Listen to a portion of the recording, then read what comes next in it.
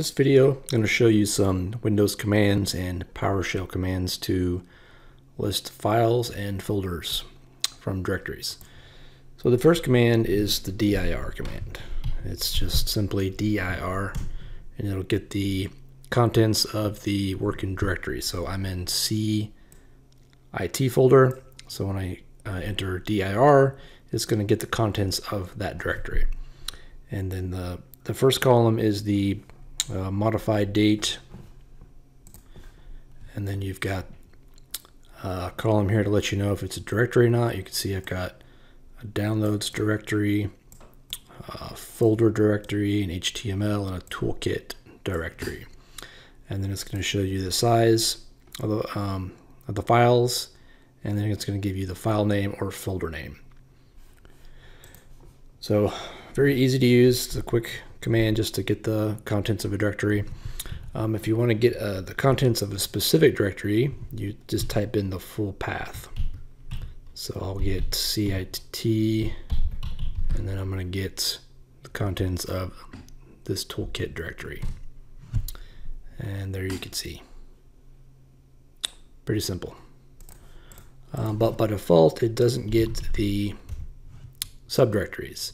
To get subdirectories, you need to use the /s option. So I will do CIT.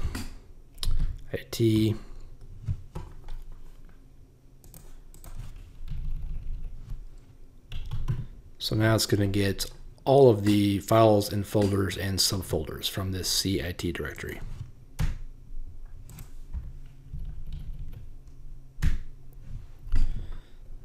So if I scroll up a little bit, you can see it's getting the all the subfolders. So CIT, toolkit, and then there's a subfolder under toolkit called PowerShell reports, and then there's a folder under it called user reports, and here's all the files under that one. So that's the dir command. The next command I'm going to look at is the tree command, and this one will display all of your folders and files into a tree structure.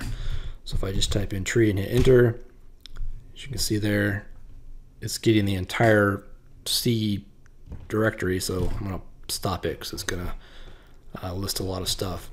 And same thing, if you want to get a specific directory, type C, and I'll do the CIT. And there you can see it just gives you a nice quick overview of the structure of a specific directory. So I've got toolkit, and then I've got all these files or folders in the under toolkit, and then you can see under this old directory there's files under it. Under the PowerShell reports directory, I've got all of these folders under it. So to clarify, by default it's just displaying folders. If you want to include files, do the /f. And now you can see it's given a directory structure, and then it's displaying the files. So that's it for the Windows commands. Now I'm going to jump over to PowerShell. With PowerShell, we're going to use the getChild commandlet. So it's getChild, and then the path parameter, and then the full path of the directory you want to get the contents of. So you can see it's going to output the mode, the last write time, the length, and the name. The mode has several different options, and I'll put a link on my website to my article that specifies what all the different modes are. But with PowerShell and the getChild commandlet, you can do all kinds of different options for searching for files and folders.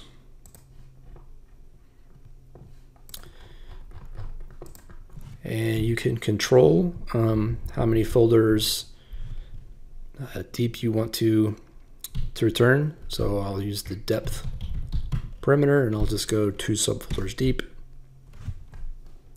So let's see. So I specified, let's see what I specify here. Okay, the toolkit directory. So with the depth option, is this going to go 2 folders past the toolkit? So You can see here PowerShell reports, that's 1, and then user reports, that's 2. So if it had a third subfolder, it's not going to display that because I limited it with the depth perimeter. A really useful command that I like is you can specify certain file types. So say I want to see all the text files. Do an *.txt, and I will include all subfiles and folders. And there you can see it's just displaying all of the text files. I wanted to find all the files, MSI files, and there you can see now it's just displaying all of the MSI files. So I've got a bunch more examples of using the getChild command. I got an example of you can do a count of files and folders, you can get folder size, but check that out on my website.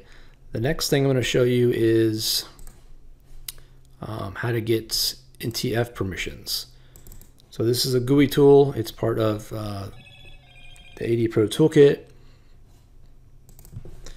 So you just open that up and go to NTFS Permissions Report, and you can enter a path or browse to a path. It can be a local, or it can be an NTFS shared folder UNC path. Just hit run, and it's going to go display all of the folders, and then you can get the permissions on all those folders. So here you can see full control. These are allowed. I can filter. Maybe I want to see all the folders that just have deny permission. So let me do a UNC path here.